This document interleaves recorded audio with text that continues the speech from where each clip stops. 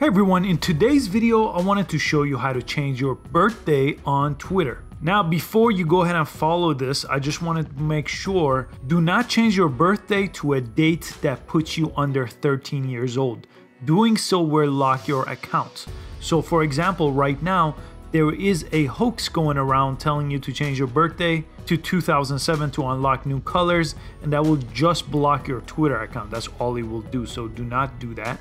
But if you want to change your birthday for other reasons, launch the Twitter app and go to your profile icon. So on the top left, I'll go to my profile icon here, and here I want to press profile, and here under your profile you just want to press edit profile, and your birth date will be on the bottom of the page, and you could click and change it.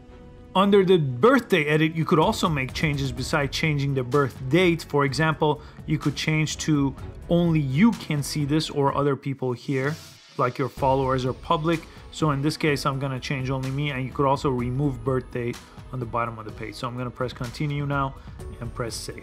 Again, make sure your birthday does not make you under 13 years of age, otherwise you will be blocked on Twitter.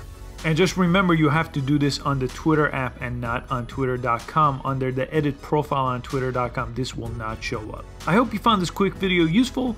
Please give it a like and subscribe to the channel for daily tech and social media videos, and I'll catch you next time. Thanks for watching.